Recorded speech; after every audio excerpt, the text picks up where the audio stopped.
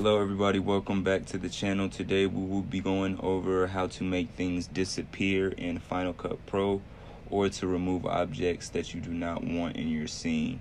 So let's get right into it. Alright, so we're working with this scene right here. It's a 120 frame per second slow-mo scene. And what we want to get rid of is this weight right here. We want to get that out of the scene. So we're gonna get our object removal plugin right here, and we're just gonna drag that on the clip. And once you download the object removal plugin, it will be on the effects tab, and you can find it there. But when we drag that on the clip, we want to go over here to mask right here, and we want to add a shape mask. So when we add our shape mask, we just want the mask to just fit as accurately as possible.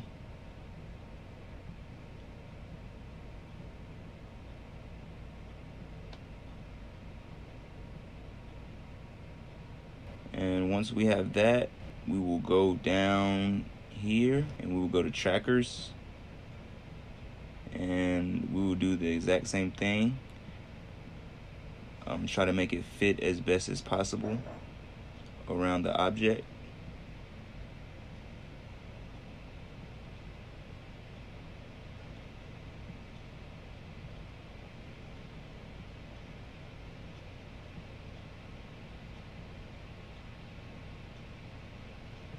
And we're going to press analyze when we're done.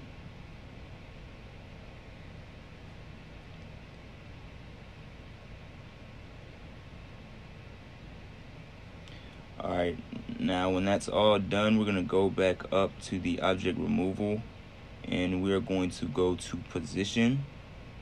And now we can just move this around to make it as accurate as possible. So when it disappears, I'm going to move this to the left a little bit. As you can see, it's already working.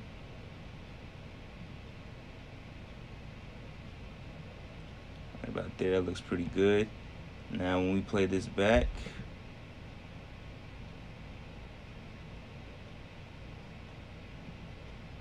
looks pretty good right there. And now let's move on to another scene. Okay, for this next scene, we have our subject sitting in the grass. Now we're just gonna do the same thing. We are going to drag the object removal onto our clip. We're going to add our shape mask.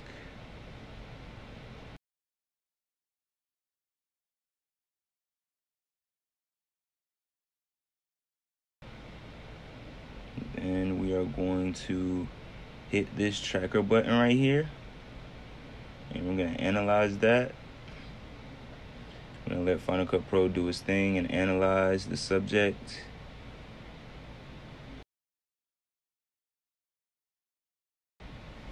Okay, and after that's done, we are going to click down on this arrow position right here, and we are just going to make this look as best as possible. So we start with the x-axis. We can move this over.